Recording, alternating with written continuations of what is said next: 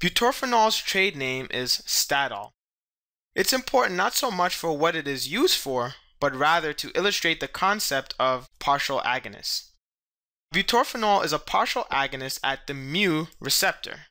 It has a lower efficacy at the mu receptor than full agonists. Morphine is a full agonist also at the mu receptor. So what happens?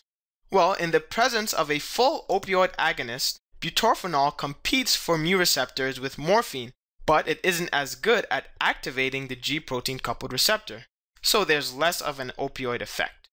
Taken to the extreme, this can cause withdrawal symptoms if the patient was previously taking a full opioid agonist.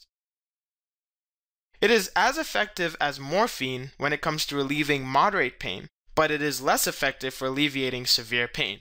Butorphanol is also a mixed action opioid, meaning in addition to binding at the mu receptor, it also binds to the kappa receptor. The good thing is that butorphanol and other partial agonist drugs have less likelihood of causing a certain side effect. What is that side effect? Respiratory depression. So you have less respiratory depression with partial agonists.